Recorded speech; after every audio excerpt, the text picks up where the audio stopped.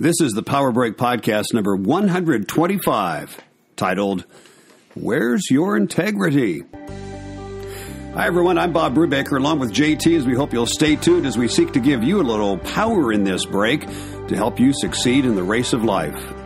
This is the Power Break Podcast with a focus on the spiritual, the mental, and the physical aspects, all to help you succeed in the race of life.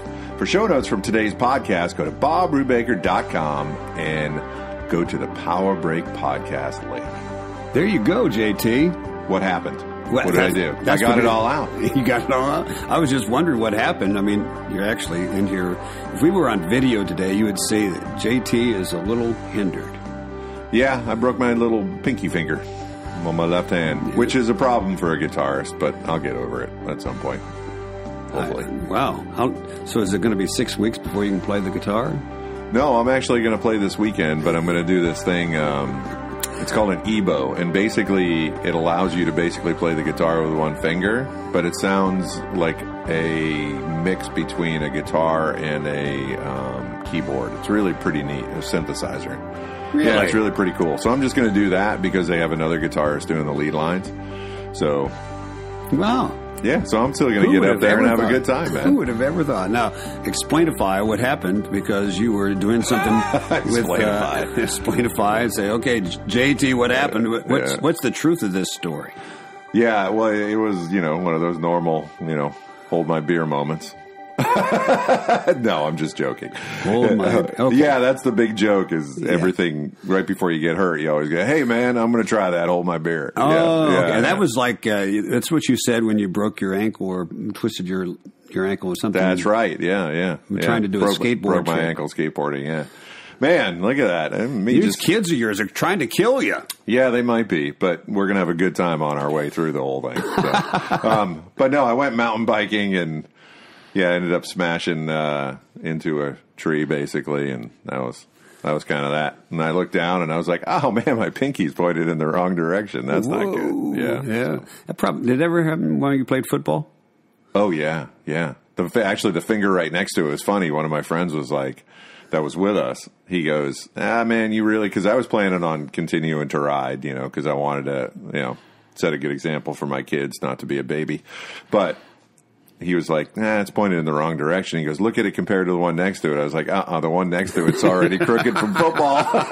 You can't do that. So, the glories of playing college football. Oh my gosh, I'm telling you. Yeah, I've certainly hurt myself more than enough. I'm sure you got some great stories too, because I seem to remember your knees pointed in directions that I wasn't even sure they were allowed to do. Yeah. Well, that was it. Well, let's take a time here and just thank everybody for listening to the Power Break Podcast, and also for your taking time to put up a rating and a review of the Power Break Podcast wherever you download the podcast, and also helping us to spread the word about the Power Break Podcast via social media or word of mouth.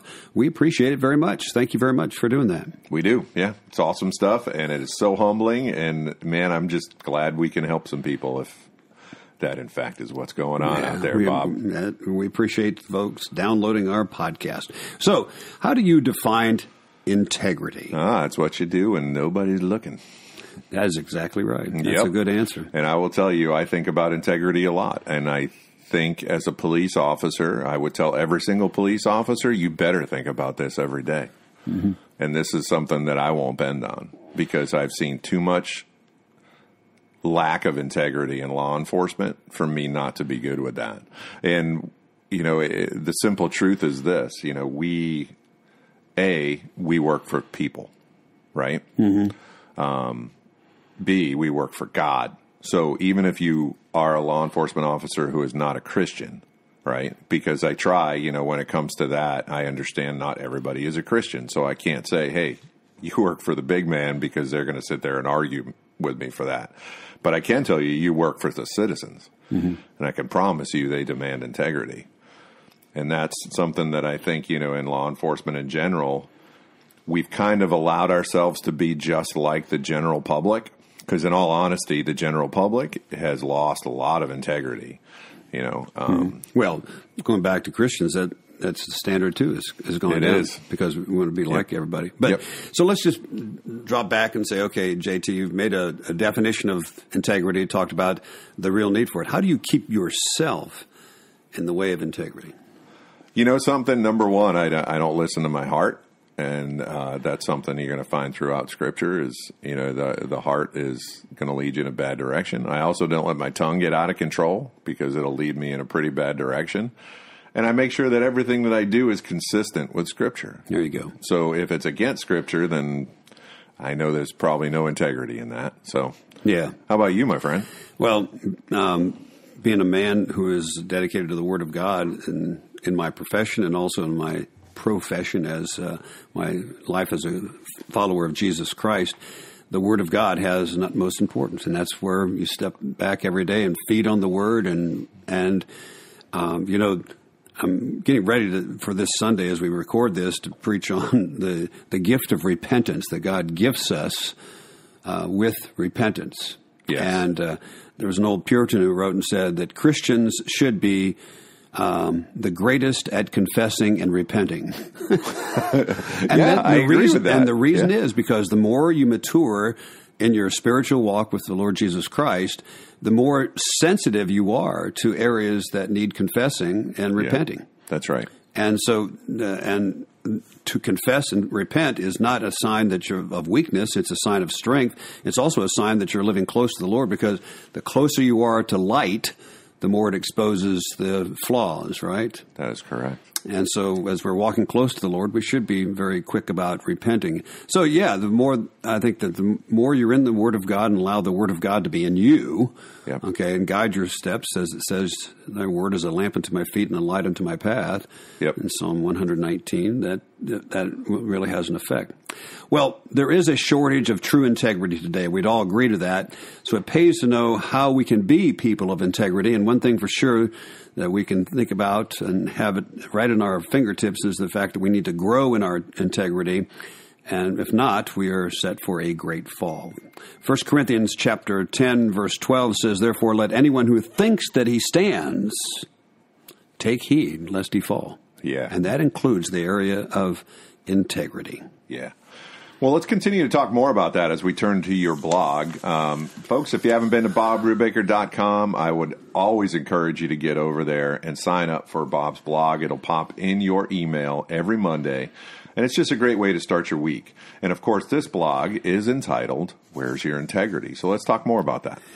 Well, as I wrote in the blog, and on this blog titled, Where's Your Integrity? I start out with Proverbs chapter 2, verses 6 through 8. And here's what it reads, that for the Lord gives wisdom, from his mouth come knowledge and understanding. He stores up sound wisdom for the upright. He is a shield to those who walk in integrity, guarding the paths of justice and watching over the way of his saints. Have you ever been asked, where's your integrity today? That's what I wrote in the article, and it's a commonplace to see famous people on television make excuses for not keeping their word. Sadly, the epidemic has spread. It is hard to find people who keep their word and are on time for appointments rather than keep people waiting and actually do what they say they will do. In the scripture text that we've considered from Proverbs, Solomon points out that God notices our integrity and is quick to reward it with wisdom, understanding, and protection. Of course, you could say that all integrity comes from God to begin with, as we rely upon him and live to please him. Yeah, that's exactly right, because God's word is truth. So we have to rely on that, and that's our integrity. Right. Throughout Scripture, I'm always, at first when I looked at the way Christ treated the Pharisees, I was like, man, that's pretty harsh in a lot of ways. But I think about it, and it's because of how little integrity they had. Oh, yeah. They're very quick to point out faults of others and, yes. and add rules and regulations upon the law that made it, took away from the law. And yet, when he pointed out in their lives, they didn't live up to even their own standards. No, they didn't even come close. They were hypocrites. Right. And that's something that is so distasteful to Christ throughout the whole thing. So I know that, there are very few things when I look at Christ's example and the way he lived his life when he was here on earth. Man, integrity was humongous to him. Wow. Yeah. I mean, he's the only man that lived without any faults. Yeah, I can't even fathom that. Yeah. I can't even fathom being James. You could only be like your big brother. Poor guy. Half brother. Psalm 1 says, blessed is the man who walks not in the counsel of the wicked, nor stands in the way of sinners, nor sits in the seat of the scoffers, but his delight is in the law of the Lord, and on his law he meditates day and night. So the integrity of a person's life is really a heart issue. people who continue to overcommit themselves, they are always late for appointments, have a real heart problem. Yeah. And they're also one who take on more than they can handle to fill the void in their lives, or so they're wrapped up with themselves. They care little about the other people involved in the appointment. People who make commitments and do not live up to them are also have a heart issue, and there's a lack of respect for truth, which is really a lack of respect for God and His Word. Yeah, man. And that's a sobering reality, isn't it? It sure is. Yeah. Well, the article went on to talk about the various cases of integrity, but really, as I pointed out, integrity does come from dependency. We depend on God to live with integrity. We find the promoting and the prompting of the Holy Spirit with wisdom from God and the grace to fulfill promises that we've made. In fact, even to make those promises. Dependency on Him is crucial, otherwise we're doomed to fail. Again, from 1 Corinthians 10, verse 12, therefore let anyone who thinks he stands take heed lest he fall. So really, if you think I can handle this situation, don't tell me about this. That's not going to work out very well. Yep. So the question is, how is your integrity? Can others count on you, what you say, what you promise? Are you living up to your promises made before God and others? About marriage vows and about your church membership vows. God expects us to be people of integrity that rely upon Him, that fear Him, and live by His Word. And doing so, there is great reward. Yeah, and setting yourself up for this to be successful. You know, I don't. One of the things that you and I have talked about so much on this podcast is about you learn to be better at all of this. Being a Christian is about sanctification and changing the way that your mind works and how you look at the world around you and how you perceive your responsibility to God. All that stuff it's a training, right? This world is a training. This time that we live is a training ground. Exactly. Right. So set yourself up for success. You know, look in Scripture. It talks about, people who don't take counsel from other people are going to fail. Right. So do that and learn to be good at taking that. Right. Even when they say things you don't like, it's okay. Right? That's actually what has caused me to grow so many times. I know it's shocking to everybody, but me and Bob don't always agree. But, something I cherish your opinion, and that's something that we haven't been very good at as people in general, is cherishing other people's opinion, taking it in, thinking about it, and being accepting of it, when it comes to what's going to be beneficial for all of us together, right? We're supposed to work together, and we're supposed to, so I keep counsel. I keep counsel that I know is in the Word, so they can reel me back if I make that mistake, so I don't set myself up to make a big mistake. Right? That's right. And then so we rely upon God, and we realize that God puts people in our lives to help us that way. Yes. And so just realizing to make that a real key issue in your life, to live by integrity. Anyway, the article is called How is Your Integrity? Or Where is Your Integrity? And you'll find it at bobbrubaker.com. So what else is going on, Bob? Any news we need to know about this week? Thought we'd offer the book to follow up on this whole thing about integrity, The Battle for the Mind. My favorite. Oh, I knew you would come through with that. Yep. Unrehearsed, folks. I just knew that JT would say that. It's The Battle for the Mind. It took several issues and scriptural points and took them through. And actually, it's a collection of different articles that I've written for the Power Break blog in the past. Anyway, The Battle for the Mind is yours. If you go to bobbrubaker.com, click on the links for the resources, go down to the books, and it'll give you ways that you can order the book and get your own copy. Check it out. It's called The Battle for the Mind. Very key issue of following with integrity, to know what God has to say about it in His Word. And while you're at bobbrubaker.com, check out the sermon links, that sermons I preach here at Christ Community Presbyterian Church in Clearwater, and currently going through a series, we call it Advent series, and I'm just taking a series on the fact that, we often talks about the Christmas gifts and everything else. Yeah, right. Some call it the gifts of ours that come out of the incarnation. And last time was the gift of adoption, and this week I'm talking about the gift of repentance. You may not think of that as a gift, but that's what it says in God's Word, and so we're exploring that this week. Anyway, check it out. The sermon links of all the sermons I preach here, there's a link to it at my website, bobbrubaker.com. Check it out today. All right, so here we go. It's time for What About This? That's time on the podcast for questions and answers. If you have a question for me or Bob, feel free to email me at jt@bobrubaker.com, and we'll get to answering it on an upcoming Power Break podcast. Let's go right to question number 1, and I love this question. So why is a constant inspection of the heart so important to living a life of integrity? Because we get comfortable and we forget the constant part. That's right. That's right. You know, we always have to check ourselves. Well, it's easy to fool ourselves, and it's easy to fool others, but it's impossible to fool God. Amazing how that works. Yeah. Jeremiah 17, verses 9 and 10, read this way. The heart is deceitful above all things and desperately sick. Who can understand it? And then the words, I, the Lord, search the heart and test the mind to give every man according to his ways, according to the fruit of his deeds. All right, so we need to inspect ourselves. We need to constantly realize, I need help. Yeah. And as you pointed out, sometimes God brings people in our lives to point out needs of change or lacks of integrity. Yep. Okay. Sometimes we read God's word, and it's the Spirit of God who brings the word of God to light, as it says in the book of Hebrews, that the word of God is sharper than a two-edged sword, piercing even to the dividing asunder of soul and spirit and the thoughts and even in your intentions of the heart. Right. So he'll make it clear. Psalm 139, he says, here's what David's prayer was.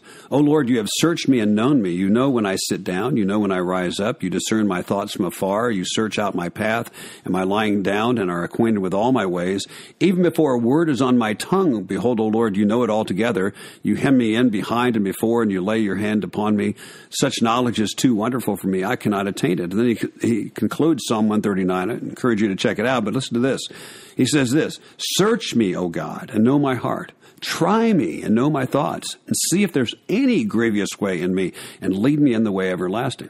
What a great prayer. Yeah, it is a great prayer. It's a great way to start the day and realize, I don't know myself, but God knows me inside and out. He even knows my thoughts before I think them, and my words before I speak them, and the deeds before I do them. That's right. That's right. And so, Lord, put a guard on me. Help me to get it right. In Psalm 1, it says, blessed is the man who walks not in the counsel of the wicked, nor stands in the way of sinners, or sits in the seat of the scoffers, but his delight is in the law of the Lord, and on his law he meditates day and night. Even the Scriptures themselves, it says that Scripture is breathed out by God and is profitable for teaching, and notice for this, for reproof and for correction and for training. Yeah, think about how many times you have found yourself. I know in my own personal life, I find myself afterwards going, why did I do that again? Yeah. Man, that was just as dumb as it gets. But it's usually, I don't start off that day when I make those mistakes with the search me and guide me and be with me and make me conscious of your presence. So I'm thinking about it. You know, I always think about Jonah when he's at the very bottom of the ship. Right? Yeah. Trying to hide from God, but he can't. Yeah. Right? The storm is raging outside, and he just goes lower in the ship. Yeah. Like he's trying to get away from... You can't get away from the presence of God. So, you know, in that wrestling that Jonah had with his own integrity and the knowledge of the fact that I can't... No matter what I do, God's going to put me where I'm supposed to be. Mm-hmm. You know, that... I don't want to be the wrestler like Jonah. Yeah. Why can't you just go along with it and enjoy the ride? Because that's really what God wants. He wants joy in your life. You know, right. And there's no joy trying to hide from him. No, there's none. As a matter of fact, you know, some people are afraid to confess even their sins before God because they're afraid God's going to let them have it. Do you think he doesn't know about it? That's the best part.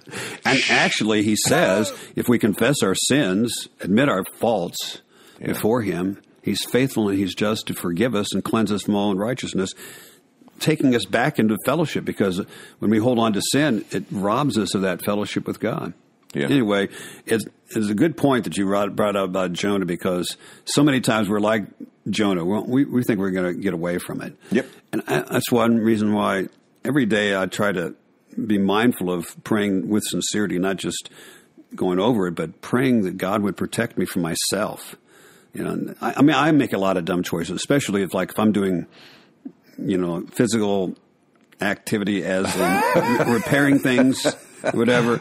And I just make dumb choices. You know, I've done that. I mean, I have walked off trying to fix something on the roof one time when we owned a house. I walked right off. I would step back to look at the work that I did. I put up one of those vents. Okay, I stepped back to look at it, and I walked off the roof and fell into the bushes. Thankfully, Thank goodness I've you done fell in the a lot bushes. of dumb things, and so I have to ask the Lord every day to protect me from myself. Okay, and I put in there, words that were used like Job and David. God, put a guard over my mouth, put a guard over my thoughts, put a guard on my heart. Yeah, exactly. So because I know if I'm have a tendency, I'd run wild, and I think that's why we need to pray every day that God would protect us from ourselves and from the world and the devil. Yeah, and we need that. Anyway, those thoughts, relying upon God, is a key factor in keeping our integrity. Well, let's turn to question number 2, and that's from the mental aspect of things. So you mentioned during question number 1 and in your article that integrity flows from dependency, which is very counterintuitive to what you'll be taught by our world today. Exactly. Our world is all about independence, and you're going to get it done, and my, and man, you can do it. Oh my gosh, yeah, no more false words than that. But anyway, how can we mentally live in dependency so we live a life of integrity? Well, just stop and think about a person who displays a lack of integrity. Now, just as you picture that person, think of how that person doesn't have a clue of how desperate he or she is and how they're missing the mark. That's right. I mean, even if you bring it up, I didn't miss the mark. It's crazy. I mean, and so likewise, the road to a lack of integrity begins with the steps down the road of isolation and self-reliance, because soon we'll judge our actions by ourselves and we'll justify ourselves by ourselves. And it's not good. Nope. Remember, there was a guy named Adam who was in the garden, and he and his wife sinned by taking of the tree of the knowledge of fruit of the tree of the knowledge of good and evil. That's right. Right? And they immediately realized they were naked, right? And so they sewed fig leaves, and then God came down as he normally did in the cool of the evening, and he said, Adam, where are you? Now, he didn't need to know where Adam was. He wanted Adam to know where Adam was. And Adam was hiding, and he said, why were you hiding? He says, because I'm naked. And he says, who told you were naked? Have you eaten of the tree of the knowledge of good and evil that I commanded you not to eat? And the man said, well, it's that woman you gave to me. Of course, yeah. Of course. Well, you don't want to take blame for it. And she gave me the fruit. And then the Lord said to the woman, what is this you've done? And what did she say? It's the serpent that deceived me. All right? And, of course, as the old preacher said, the serpent didn't have a leg to stand on. That's right. Oh, that was good, man. That was really good. I wondered if you would get that. Yeah, I got it. After a split second. Okay. Yeah. So, when asked how your integrity is, the question is, can others count on you and what you say and what you promise? And are you living up to your promises made before God and others? God expects us to be people of integrity that rely on Him, that fear Him, that live by His word. And doing so, there is great reward, as it says in Psalm 19, by keeping the law of the Lord and being mindful of the law of the Lord. So going back to the original question, what's it display? It displays, first of all, when we don't have a dependency on God, we're depending on ourselves to keep our integrity. And we do a poor job of it. I was going to say, there's no bigger clown for me to work for than myself. Yeah. And if we judge ourselves by ourselves, okay, that's never going to do. But when we look at God's standard, okay, and we look at God's word and know it's God's standard, and we live by that, we have to say to Him, Lord, I can't do this. And we depend on Him, and that gives us the road to success in keeping our integrity. Yeah. All right, let's turn to question number 3, which, as everybody knows, is the physical aspect of life. And, we probably should have talked about this a couple of weeks ago going into the holidays. Yeah. But we're going to address it now because it is really important, and it's something that every year I will make some pretty large mistakes in what I eat. And that's okay. Yeah. And it is okay. But we should talk more about it. How can we stay disciplined in regard to our food intake during the holidays? And how can we make sure that, even though we're enjoying ourselves a little bit, we're not falling completely off, the spectrum? Well, it's one thing for sure that you can't get it off once you take it on. As far as, say, if you ate a real big meal and you say, I'm just going to go out and work out. Yeah, that ain't going to happen. It won't happen. So the bottom line is you work out before you eat. before that big meal, just go out and really do a hard workout. Because then, even if you take in carbs, your body is so in need of replenishment. That's right. You're going to blow it out anyway. Yeah. So it's, that's one thing, and I think the before is very important. Before the Thanksgiving meal, I think I was telling you that I rode with the boys 83 miles, and my Whoop said I burned, okay, this is Whoop saying this. I didn't. It said I burned 3,400 calories. I totally believe that. Totally believe it. I remember when you and I did that with day one of the ride across Florida, I think I was at just under 6,000. Whoa. Yeah. And that allowed me to have like 3 waffles and like a whole bunch of oatmeal. Man, me and you ate like idiots that morning, if I remember correctly. Right. We stayed at a hotel with a breakfast buffet, and we really buffeted our body. Oh boy, that was awful. But something, it was all gone by like lunch. Yeah, it was pretty incredible. Yeah, because the next day we had some hills actually in Florida through San Antonio and. The one place in Florida besides North Florida. Yeah, exactly. So anyway, that's a good idea. Anyway, the bottom line is it takes discipline to do that. And so what did you do on Thanksgiving morning, by the way?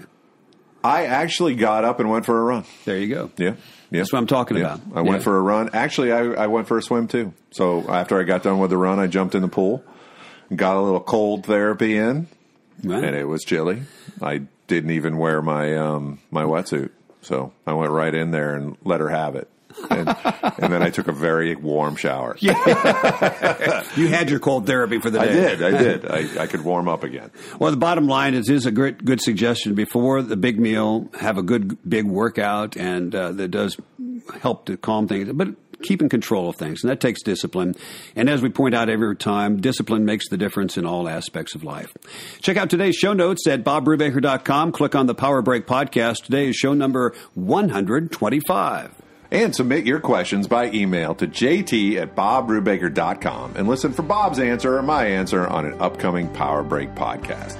Real quick, let me just put in another word for the book, The Battle for the Mind. Will help you keep that integrity. Just realize how important your mind is and how God addresses things of the mind and, of course, of the body and of the soul, too. So check it out. It's The Battle for the Mind at BobBrubaker.com. Well, thank you for joining us for the Power Break podcast. Please subscribe and leave a review wherever you've downloaded the podcast. And check out show notes, news, Bob's weekly blog, and other cool things at BobBrubaker.com. And listen next time for the Power Break podcast.